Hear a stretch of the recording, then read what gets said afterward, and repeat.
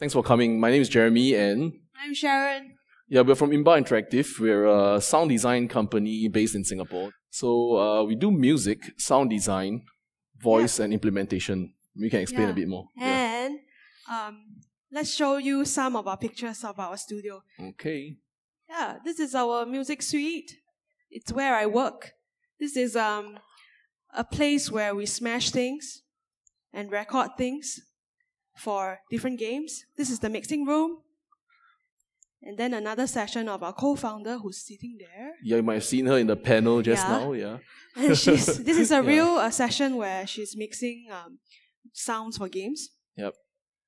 And this is actually like we're playing a game real time and real time mixing the audio for the game. So the game featured here is actually Masquerada by Witching Hour Studios, which we'll bring up a couple of times later as an illustration for the voice examples. Right. So as we mentioned, we have... Today, basically this is 4 things that we focus on. It goes really deep in terms of many other things, but today we will focus on... Voice. Voice. So, okay, before that, why do we talk about voice? Because, okay, let me show you about our vocal booth first. This is where we work some of the voice talents that we work off. Record very talented people here as well as non-humans as well. Okay, so why do we want to bring up voices? Because in the past few years, we've been talking a lot of Audio 101 talks that covers music and sound effects. And I mean, being in Casual Connect, we see a lot of indie games and we find that the usage of voice in games is really underexplored. Developers tend to be intimidated by it, either being not sure how to go about working with voice talents or basically our budget issues. So I mean, today we're going to share a bit of just to show really a lot of video content to give you ideas on how you can maximize the concept of using a voice inside your game. Yep. Yeah, let's move on. So the first thing we're going to talk about is actually giving a voice to the game. And well, the video I'm about to show you is actually a lot of games that announce their titles at the start of the press start screen. But in the first video is going to be without the voice. And then the second one, the what it actually is, and you'll see the difference.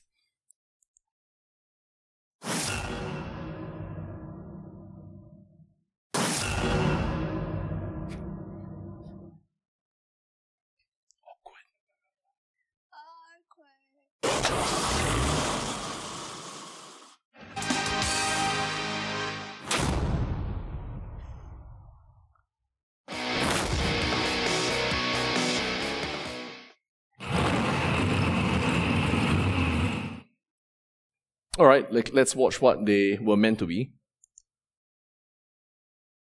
Okay. Resident Evil. Biohazard. Hey, come on over, have some fun with Crazy Taxi. It's party time, let's have some fun. X-Men versus Street Fighter. Super Meat Boy. Gentlemen, start your engine. Yeah, so I mean, you can see from the examples that most of these are actually arcade games. I find it a pity that it's not really used now in mobile games a lot, where actually it's very doable, right? In the case of Daytona, without the gentlemen start your engines, it's just like it's like any other racing game, right? But everyone remembers that voice for being from Daytona, USA, the game. And it doesn't really need to be the title of the game. For example, like, yeah, Daytona again, right? That screen is not the main screen, but, you know, the usage of voice there is really strong and it really anchors the brand in the minds of players. Alright? From giving a voice to the game, let's move on to something else. How we can use voice as well is to provide feedback to players in-game. So Sharon will share more about that. Okay, so basically, voices are used in many ways. So the next few examples that we're going to show you is information in voices that are given to the players. Let's take a look at the video. We have captured the control Hold point. Laser gun.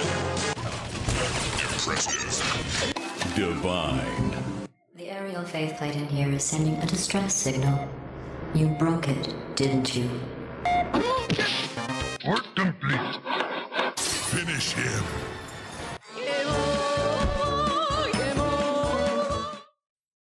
Yeah, so you can see from the games there, a lot of the voices that are used in all these games give a lot of information to the player.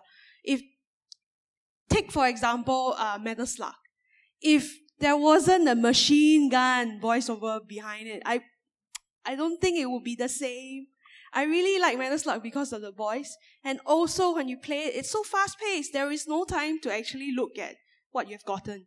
The voice gives you the information straight up in your face, and you can move on without looking at the visuals. So in a way, you feed the information straight into the face of the player without them having to scramble, look around. And for Porter, I'm sure a lot of people know Porter, right? You love that AI, and you get like really competitive because of what they say. It's humorous in that way.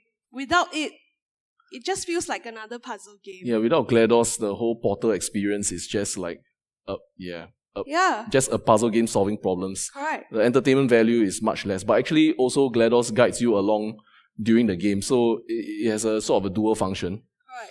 And then for like Street Fighter, I mean, we take the Hadouken very for granted these days, and we feel like it's Street Fighter. But it's true. If you think about it, there's tons of characters that shoot fireballs out of their hands. But because of Hadouken, it makes what Street Fighter. Yeah. So there's a sort of branding and information as well. Character attachment. Okay, something more recent. Take Overwatch, for example. Right? We all know that game has very good sound design. There are whole articles, whole videos on it. But we're going to narrow in on just the presence of voice. I mean, that we take very for granted. So this is a video done by Chris Brett from Eurogamer, where he makes a comparison between you'll see a before and after. The before is actually a session of Overwatch without voice from the characters at all, and with a sort of a badly mixed audio. That means you hear footsteps equally as loud as everything else. And the second one is what it should have been. Yep.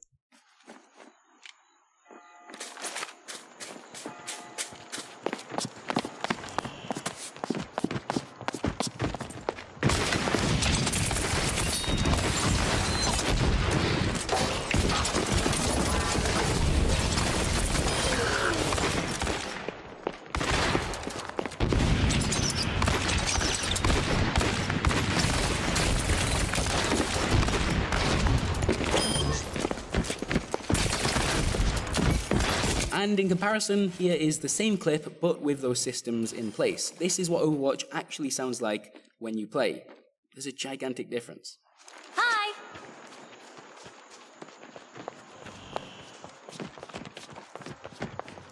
Contact! Current detected. Tip-top! Enemy turret down! Clearing the area.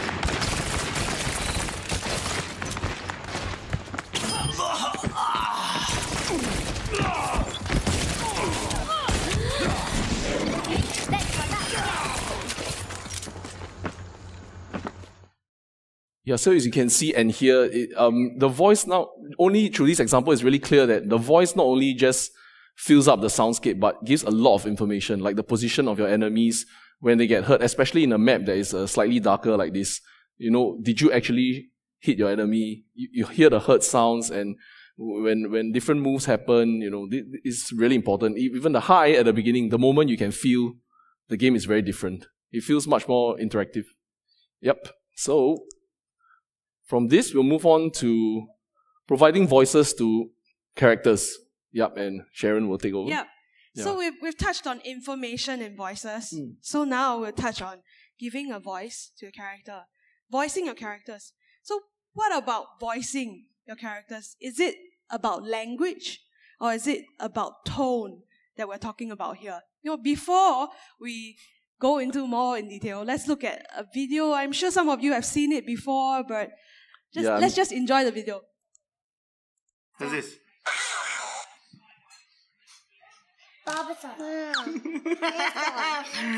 Okay, hold on. Who's this?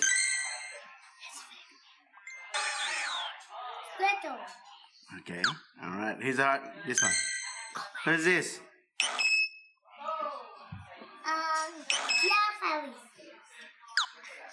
Okay. Don't Connor, don't whisper. Okay, who's this?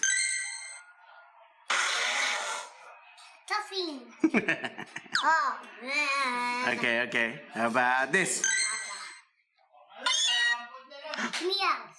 Oh, man. Man, you keep going.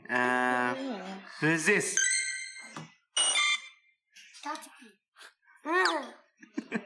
Okay, you might not know this one.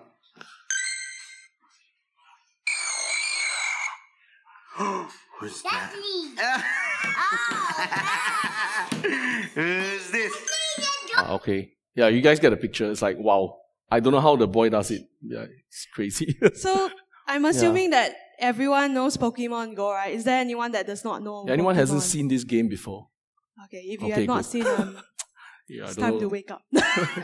but anyway, Pokemon Go, if you notice, the sounds that they use, they are very intentional about choosing what sounds they use. You know, if you look at the graphics inside Pokemon Go, it's actually very high definition graphics. Why did that then use voices that are, synthesized? Well, because they were reaching out to their old fans. Yeah, the Game Boy stuff. They already have a history of Pokemon. And they were actually reaching out to their whole pool of old fans that were loving it and waiting for it. But does it mean that you will lose the new fans? Not really. If you look at the video, the boy obviously is born a after. boy, but he can relate to Pokemon because of the tone. The character is still there, and when you talk about having a voice for a character, it's not necessarily about a language. It can be something that is something else, like gibberish. So with that, Jeremy will talk about more about gibberish. So in the case of Pokemon Go, the voices are more, like Sharon mentioned, synthesized, because also it was from Game Boy systems. That time, those hardware had no capability of recording human voice and reproducing them. We move to something more human again. Okay, but again, I love this game. Another case of it's actually a puzzle game, as you'll see later. But the human, the voice gibberish that they use actually adds quite a bit to the game. So you maybe watch the video first.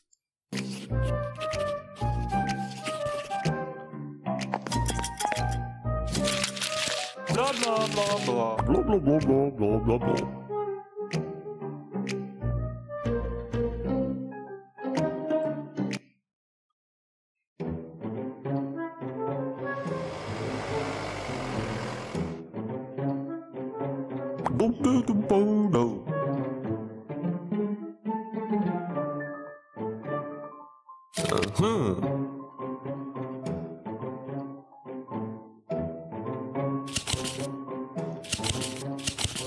Okay, so you can see actually the whole music track and the art style sort of has that quirky factor in this game, because you have to solve crimes and find out clues at the end of the day. But the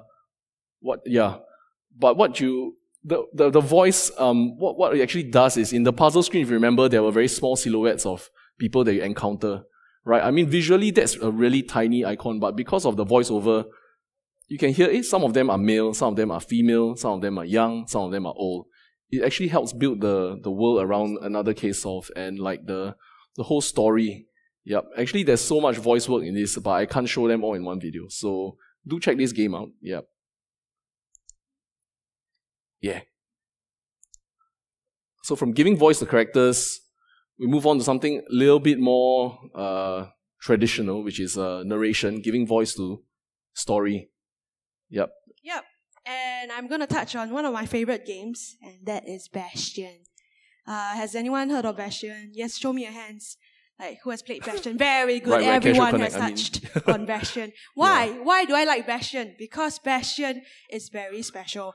They use, the whole game is crafted around narration. without narration, you can't go forward. Everything, instructions, tutorial is all around narration. And VO is the biggest feature in this game, not only for this particular game, but there are other games as well. It's their identity. And it not only gives you clear direction and information, it is so immersive. The players are stuck on the voice. It feels like somebody's talking to you throughout the whole game. Yeah. Let me show you a video on the game. Proper story is supposed to start at the beginning. Ain't so simple with this one. Now here's a kid whose whole world got all twisted, leaving him stranded on a rock in the sky. He gets up, sets off for the bastion, where everyone agreed to go in case of trouble. Ground forms up under his feet as it pointing the way. He don't stop to wonder why. And then he falls to his death. I'm just fooling. Finds his lifelong friend just lying in the road. Yeah, pretty cool. Later we'll actually see a bit of how Darren Korb goes about recording the VO for this. Yeah. But in summary, okay, the upside of actually using voices in your game, it can actually create a more immersive and, deep portrayal of the story because of the familiarity of human voice among humans. Okay, it also can create identity and personality for a franchise. For example, when you announce the title in a certain way, in a certain voice, immediately your branding for a game much stronger than just being visual. And also as a means of feedback, as you've seen as a lot of in-game, especially FPS and shooters. Of course, there's a downside to that. I mean, you don't just buy. Voice is not something where you can just get off stock. Yeah, so I mean, poor voice work can really take the immersion out of the game. So it's like a dual-edged sword. So obviously, and also you have things like localization. As you can see in another case solved, they actually use gibberish. So games like The Sims and all that, it solves the problem of localization a bit so that they don't have to do translations and, it costs money or that every time you go to a different market. But yet you still want to include a form of vocal. So that's a good solution. Right, so from here we'll move on to talk about how to work with voice talent because, like I said in the start, that's one of the most intimidating points for some developers when I speak with them. Okay, so there's no one right way to do it. There's several ways to get voices or engage voice talents. There's so many ways. You can actually go into the studio, traditional way, with your voice talent, with your game designer, producer, or you can hire a voice talent that is from overseas and they can remotely record it. Or you can have a mix of both where your voice talent is not where you are, but you are guiding them over last time we used to call it ISDN, or nowadays it's just VoIP, Skype, yeah, alright, or any other sort of program. So there's three main stages that we want to break down to, pre-production, production, and post-production. So in pre-production, two main parts. You have to craft a script, right? I mean, I've actually heard of cases where people just try to get their talented friends as actors and say, can you improvise based on this bad idea? Or even a script out of the voice talent. That's a no-no, please. Yeah, that's right. So, I mean, you need to have direction for the very, very minimum. So you have to craft out a persona.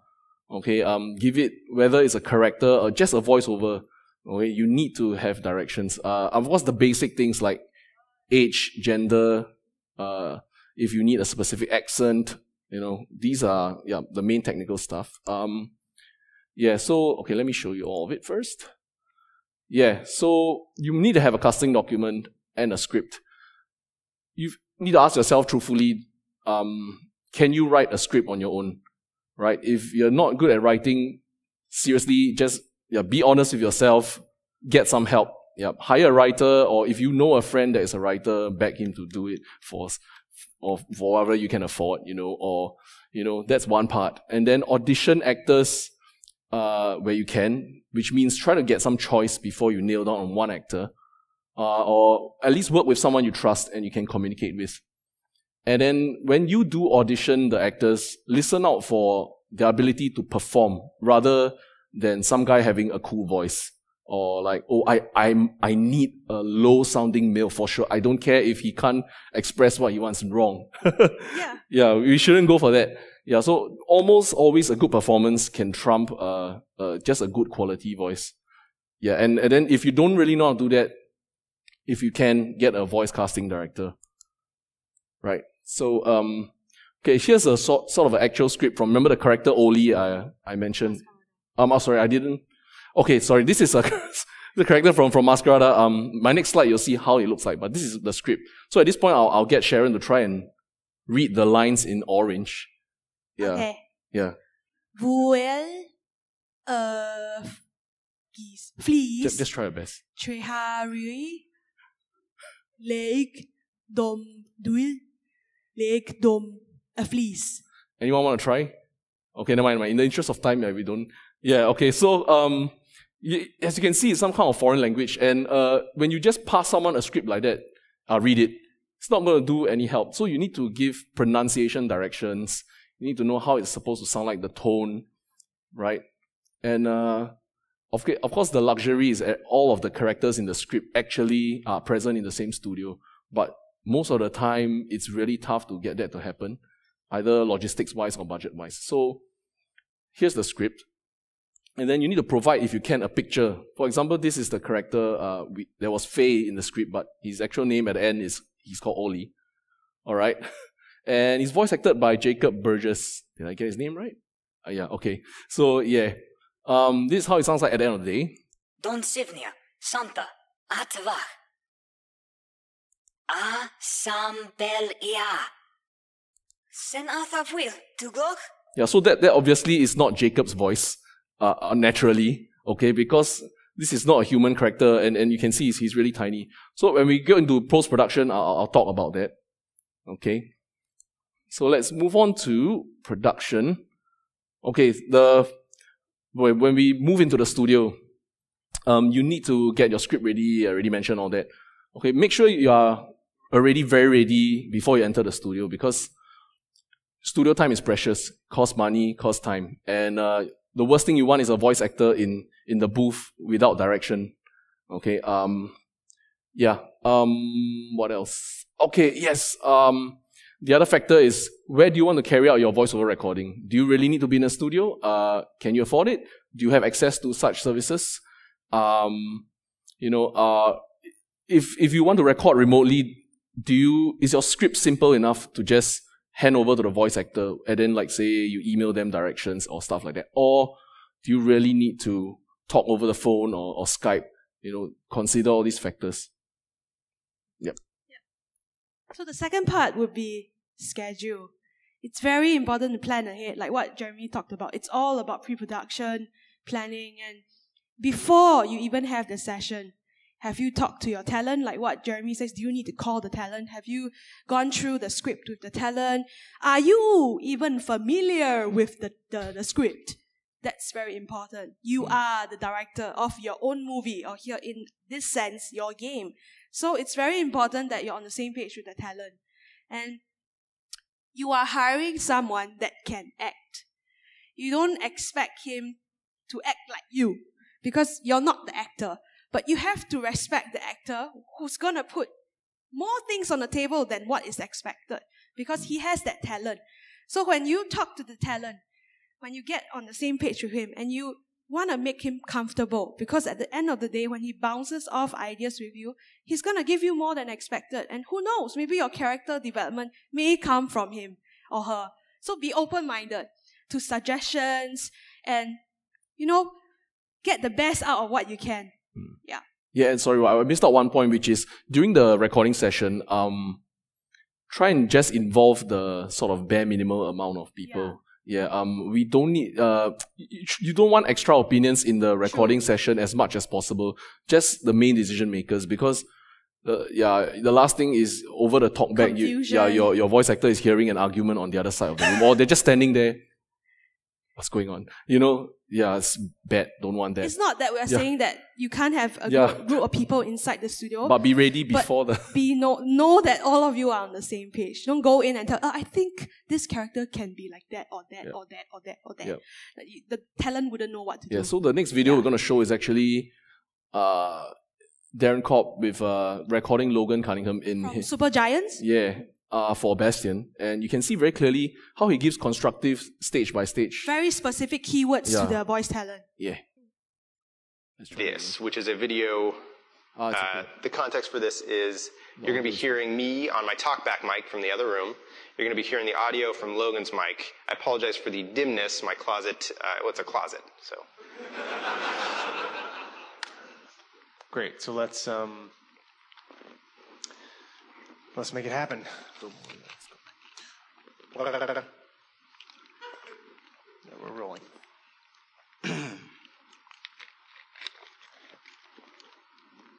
Well, he somehow makes it back in one piece. Give peace a little bit more importance. Well, he somehow makes it back in one piece. Watch the plosive on the P. Well, he somehow makes it back in one piece. Great. Now, a little bit more like pleasantly surprised. Mm-hmm.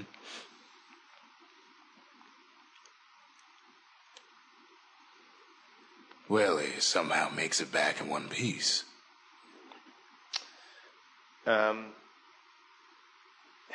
Try to imply a little comma after well.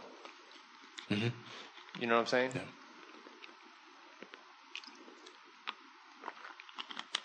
Well, he somehow makes it back in one piece. Give it the well a sort of like, well, what do you know? Kind of, well, what do you know? Mm-hmm. That kind of vibe. Well, he somehow makes it back in one piece. Great. Again, just watch the plosive. Well, he somehow makes it back in one piece. One more time. Well, he somehow makes it back in one piece. Flatten it out. Well, he somehow makes it back in one piece. Flatten it out even more. Well, he somehow makes it back in one piece. I like that. One more time. What was it?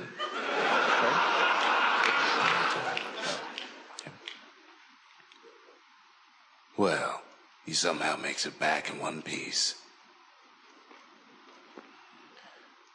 Cool. Yeah. So you can actually see the whole relationship between the director and the voice actor, right? Like sometimes Logan will pause a bit before he starts performing something, and you can hear how Darren Kopp is actually giving a thought before he says something to Logan as well. Just to give you all context, Yeah. the relationship between them, Oh yes. they are like childhood friends. Yeah, friends, roommates. So they're and- very close friends where they can actually talk to each other in a very comfortable manner. That's why it didn't seem awkward for his good like voiceover friend to like repeat and talk again. In a real scenario where you meet somebody that's new and then you're building a relationship, you need to actually encourage the voice talent because the voice talent doesn't know your expectations. Yeah. Right. So another setting. This is actually one of my projects, and the reason I run a own sound studio and I'm recording a voiceover overseas is because for this project we require a Tibetan VO, which we just can't find a Tibetan voice artist in Singapore or anywhere near the region. The irony is actually we found an actor over in I think Atlanta. Yeah. So here we're doing the session over Skype. And we're giving real-time direction after each take. Yep. Just to show some contrast. So next video I'm going to show you is another, it's like a AAA game, AAA titles, voice actors who are veterans. Yep. So this is for Arkham City, Kevin Conroy as Batman, and then Mark Hamill as Joker. One of my favorite behind-the-scenes voice acting footage of all time. So. Batman Arkham City is essentially a character-driven experience. So the most important thing is to have the right voices for those characters. Working with Mark Hamill and Kevin Conroy is fantastic for us. Like most people, when you read the comics, these are the voices you hear of Batman and Joker. So yeah, it's very hard to imagine the game without them. Batman isn't just this steely-eyed guy stood on a rooftop, dropping down, making the odd, quip and then punching people. He's going through hell. You're not safe here. No one is. Kevin would come in and go, no, I don't think Batman would quite say it like this, or no, this is how I want to say this line. And we're like, okay, cool, awesome, let's go for it. Don't worry about me. You're needed out there. I've been doing the character now for 20 years. The audience knows him as well as I do. They would know in a second if I did something inauthentic, and they'd call me on it. Get out of my way, Quinn. Leave us alone, B-Man! I said move!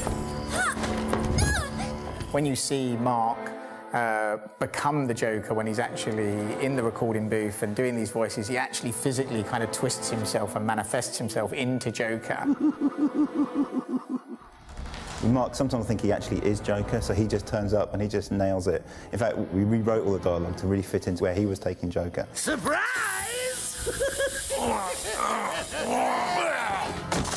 You fell for the old sick Joker guy, Batman.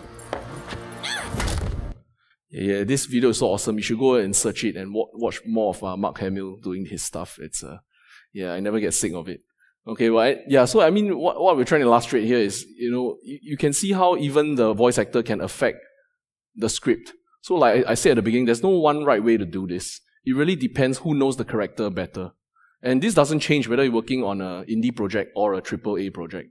Okay, this is just the scale of things, but the method is pretty much similar. Alright, so very quickly, post-production. So you would think that after recording your voices, that's it. You can put it in your game. But no! You need people to help you clean up your stuff. Things like, sometimes when you speak, your saliva, when you talk to one another in real life, you don't hear it. Our ears are very good at cancelling all these things. But when you record it, it's very clear. And if you put it in as it is, you might be hearing saliva sounds, popping sounds, whatever that you want is there. So you need somebody to come in and then clean it up for you. And that basic editing delivery will actually give your game a more polished look. And filtering is also in the picture. You can't expect your monster to sound like a normal man. Okay, in most cases, monsters don't sound like humans, okay? So you need to process your sounds, you need to process your voices. Unless your game is about a monster that speaks like a human, then okay, you can pass that on that. And integration, mixing. A lot of people understand that it's very important to put sound, voice, music inside. But what about mixing? Having leveled sound. If your music is very beautiful, your sound is really cool, you record it from scratch, but everything is in your face, and your voice, even if you record it well, you can't hear them, then what's the use? You need a good person to go in, to balance everything, the music to be in the background, the sound to come out when it's supposed to come out, the voice to be heard, so that information can be given. Yeah. And so like, do you want to share the Masquerada experience? So for Masquerada, in their case, right, they had 500-page script. Yeah, the script's like over 500 so pages. We didn't record the voices. We worked with another studio in America. And then, 500 pages of script. You can't exactly fit it in a 24-hour studio time. It's crazy. You can't expect the actor to act 24 hours. You can't even stay awake for 24 hours. Even in Hollywood, you're not expected to do that.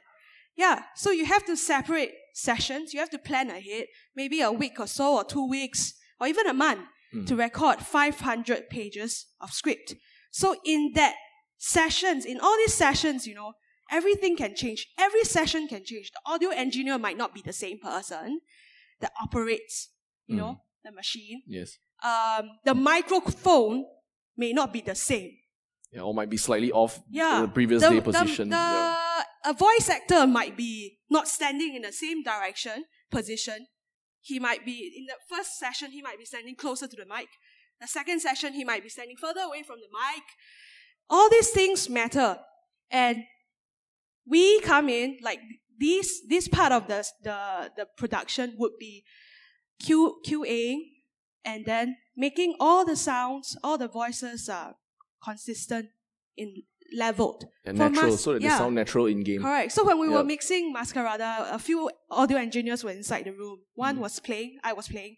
My other co-workers were, one was dabbling with middleware, trying to level everything. Then one was writing notes. So when I was playing halfway, some of the voices will come out very loud and it will shock me to death. Yeah. And so... Or sometimes it's too soft and we just, hey, pause, we need to write notes. Correct. Because when you're playing the game, you might not be really focused on just the audio aspect. You need to play the game, right? And you'll be visually distracted sometimes. Yeah. So there's multiple people. So then we have to take out again, and then we have to level everything, hear through everything, and then put into the game again. Yep. So that everything would be nicely done. Okay, so speaking of Masquerada, right? So, filtering. Okay, so we're back to Oli, the character. I'll let you hear how he sounded like originally. Don Sivnia, Santa, Atavach. And this is after we did the post-processing. Don Sivnia, Santa, Atavach. Yeah, so you can see we actually pitched him up a little bit, did some filtering, so it sounds less human, right? And then there's another character called the Lady, which is literally just the orb down there. Okay, so of course it's a human voice at first. You did it, my child. And then we do some filtering to it. You did it, my child. Yeah, so it sounds more like omnipresent and holy-ish. Yeah, so yeah. In summary, okay, in pre-production, craft the script and persona that's actually useful down the road. Okay, not craft something draft and expect that it'll work magic after that. And then prioritize performance over the type of voice, over the voice quality. And in production, you need to be very prepared in terms of script, understanding your script, talk to your voice talent, go through with your voice talent even before the meeting so that everyone knows what is on the script and what is supposed to be performed. And studio time, if you don't plan well, then you will have to go back again and then the budget will increase and then everything will screw up. So be prepared to be so prepared for in the pre-production stage. Yeah, and most importantly, be open, be comfortable with your talent, make your talent comfortable with you as well. Yep, and in post-production, we just covered, it's really important, especially for games. Yeah, so don't under-budget time and resources for this. So yep, that's it. Go out and make some voices for your games. Yeah, thank you. Thank you. Yeah, if anyone has any questions. Let me start by asking. Yeah, sure. I am part of an indie game development studio. Between me and my collaborator, we have worked on more than 100 games the past 10 years. But these are small browser and mobile games. Yes. But we have never used voice because as you wrote in your session description, the usual reason applies to us, lack of budget, or we have minimal budgets for each game. So could you give us a rough picture regarding the economics of using voice? I see. Okay, let's begin let's remember the Pokemon Go example, right? So like the concept of having a voice to your character is not necessarily you have to record a voice talent. So right there, if you have a sound designer, try to urge the sound designer to actually make a voice for the characters. That's already the simplest with the current resources you have. And when you start to have voice talents, you have quite a lot of options out there. Either you can use someone in the office, right? And there are, like, if you saw Darren Kopp's recording session, I'm not sure if you caught from the video, it's actually was in a closet. Yeah. Because it was his first game that he worked on, actually. He worked on other things audio, but of course he was an audio engineer. He knew, like, if he recorded in the closet, what kind of voice he would get. Yeah. He definitely was the QC person as well. Yep. So Jeremy said that you can actually approach a sound designer. You never know, maybe he is interested in it's also sound design as well. Yes. Yeah, it may not necessarily be a language where you speak it out. It could be something that is filtered to give character to your voice, and your sound designer could jolly well be able to do it. So the most important thing is to tell him and ask, or for all you know, maybe he will be the one that will look for the voice for you. Yeah. Voice talents, okay, then when you go to the other spectrum of hiring voice talents, you can either look for one online. Some of them have their studios where they are located. So, I mean, there's no definitive thing. It's so simple. You can just search on the net and you can find tons of just search voice actor, whatever, and then you actually can find their contacts and their rates, whatever. I think the most important thing is that at least you need to know what's quality voice and what's needed for your game. Yeah. So if you go to a home studio, it doesn't mean that a home studio will be bad quality. Their rooms are still treated. So they might have very good quality voices too. Yeah. Yeah, exactly. Yeah, you have, sometimes it's a bit of trial and error. Yeah, I mean, the same with working with artists. Sometimes you hire based on their reel and then you meet them in person, you realize maybe the reel was a bit of a lie. I don't know. Or, it takes him a lot of effort to get his best. Sometimes, or just a mismatch of creative direction. It's really a people thing. So you have to work at it. And there are cheap ways to do it. There are expensive ways to do it. So yeah. Yep. When you are asked for a quotation on price, so how do you give a rough estimate in terms of number of seconds maybe, or how do you do it? The industry for sound design and voice or music is very different. So for voices, it's like I asked about the breakdown, the components, if you were to add voice. Okay, so there will be the studio recording time. And then the voice talent, they usually charge per hour or by length of script. And then there's the post-production. If you need complex filtering for your voice, then there's usually additional fees for that. Yeah, so all these three segments are all specialized, different people that are working on it. And then even within the voice talent industry, they all have different rates according to what they have done before. Yeah. Yeah. A lot of demand and supply. It's really hard to pinpoint on their rates. Correct. Yeah. Maybe better shoot an email to you then. Yes, please. Specific things. Okay. I got a bonus clip here since it's the last session and it's the last session of Casual Connect. So, check it out. Is it playing? Okay.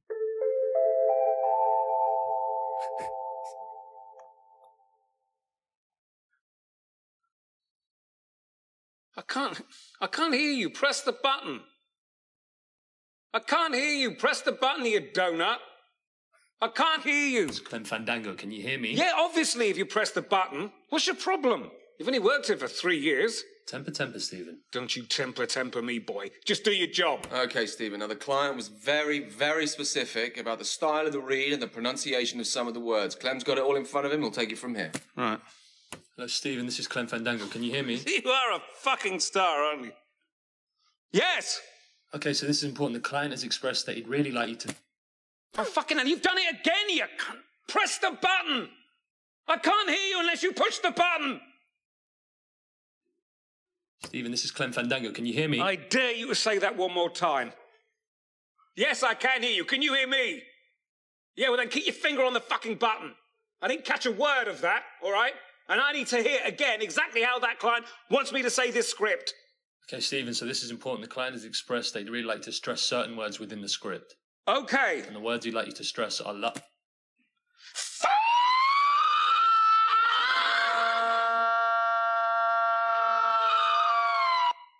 Yeah, so that's a clip from Toast of London. You can check out more on YouTube. All right, thanks guys. Thank you. Bye.